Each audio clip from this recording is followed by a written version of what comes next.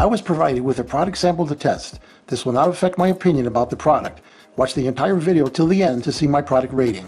Hello again, this is Robert Veach here. This is my video review of the model 2C53P handheld 2-channel automotive tablet oscilloscope and multimeter included, and a DDS signal generator included with a 50 megahertz bandwidth, 19999 counts, 250 milliseconds sampling rate, which is great, 4.3-inch touch screen. This product gets excellent customer ratings, has a 1-year warranty. Inside there's a 4,000 milliamp hour battery with a battery life of approximately 4 hours of use. So you can see what you have in front of you. You've got the oscilloscope, and you got 2 probes right there, the P6100s, multimeter probes right there, Alligator clip probes right there, and data cable, product manual, data cable right there for charging also, and the product manual. So this is a dual channel oscilloscope. The multimeter itself function on here, DC voltage, AC voltage. The signal generator function on here, 0 to 10 megahertz. So this thing is loaded with functionality, which is really impressive. And look at the size of this. Nice and small, got a full touch screen on this unit. Then you can go to the menu, see where it says oscilloscope, multimeter, settings. So you have everything here. Then you also go to that's oscilloscope, signal generation, signal source right there. You can basically do a lot with this thing on this setting right here. Touch screen makes it really great.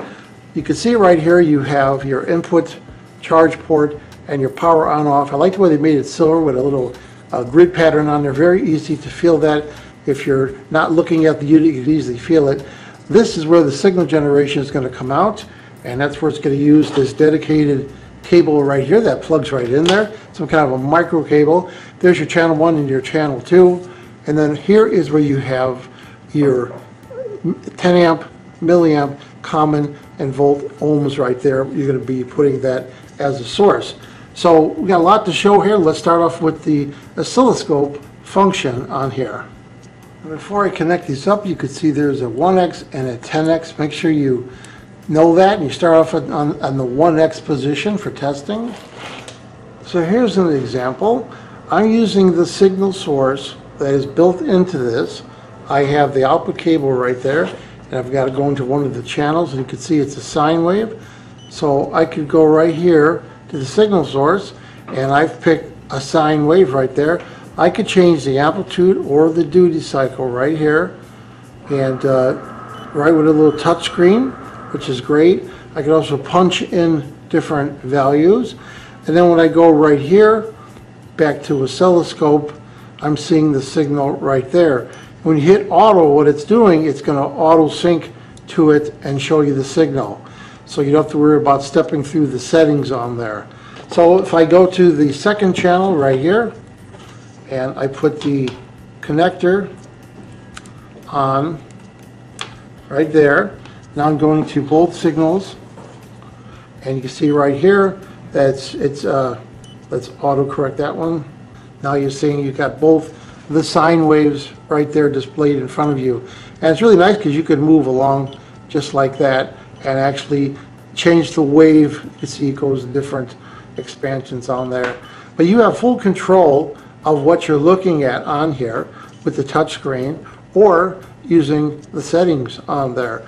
So right off the bat, you've got a signal source, and I'm also able to look at it. Now, of course, you want to look at signal sources that are on your car or in your lab, and we're going to show you that also. I just wanted to demonstrate how easy that works.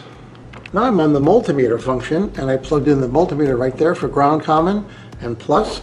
And I have the 2 included leads. I love what they did here. They put these really sharp, these points, so that you can go into your perf board and be able to measure things. So right on here, I could touch these 2 leads together, and it knows I want to measure resistance, continuity, and it gives me the resistance of the actual wire itself. And here I have a multimeter, and you can see 31 volts, and I connected the leads to it, and it automatically knew that I was measuring voltage. And it shows me the voltage right there, and it's very accurate. It tells me exactly what's on my power supply right there. And here I have a very low high power resistor, and showing me it's 5.5 volts, which is exactly right. And it's beeping because in its mind it is a short, because it technically is a short circuit. That allows you to measure resistance. So in the menu setting, you have choice of language, you have screen brightness, you have the sound level, you could change the theme on there, you have auto shutdown off for 15 minutes, 30 minutes, USB sharing, which means you could connect that data cable to get some of the data, and you have factory reset on there. In the multimeter function, you could hit the gear button right there, and then you have auto, temperature, capacitance. You have temperature, capacitance measuring voltage, continuity, resistance, amperage, and milliamp hour or auto. So you have a lot of choices on there. On the back of the unit there is a nice stand so that you could stand it up on your work table, which is nice. Here I have an example of it measuring current. So I'm on the amp setting and it shows you the time base. So you see the step function when I first connected it, minus 0.467 amps, and that's corresponding to the amperage that's coming out of here at that voltage, because I'm going into that resistive load right there. So if you're going to measure milliamps, you have to go to this right here and change the gear to be on milliamp hours. When you're measuring current and you're on the amp setting, you typically want to measure something half an amp and greater. When you're on a milliamp hour setting, make sure that you don't exceed 1 amp so you don't blow the fuse inside the unit. And don't exceed 10 amps when you're feeding the current into the amp section. And here's an example of milliamp hours. I've got the milliamp hour plug-in and the common, and it's showing me milliamp hours, and I selected on the gear for milliamp hours, and it's correct. It's measuring the actual milliamp hours properly. So here I'm on the multimeter setting, and I picked the gear right here, and I picked capacitance. I picked capacitance right there, and I got it to a capacitance box, and it's correct. It's showing me the actual capacitance of all these different components on here. So that's great for when you're checking the capacitance on your car. There might be a capacitor that could be damaged. You put it across it and you can actually get a reading of the capacitance that's on a module or some electronic component or in your test lab. And here I'm just going to demonstrate it with a resistor box that I have. It's going to measure ohms. I just went to the gear setting, went to ohms, and I can get all the different readings on here, and it's very accurate. It's right exactly matching what's on this resistor box. And another basic function is the car battery or motorcycle battery. In this case, this is a lithium polymer battery, lithium phosphate, and you can see it showing me it's 13.339 volts, which is matching the display on here telling me that's correct. So very versatile just to measure voltage. I put it to auto and it automatically went and measured the voltage. Spectra testing, what do I think about the FNIRSI brand? Their model 2C53P, their handheld 2-channel automotive tablet oscilloscope and multimeter and DVS signal generator with that 50 megahertz bandwidth. Really cool product. I just basically touched on the surface of this. There is a ton of menu settings on here. I could do a 5-hour videos on this thing with all it has.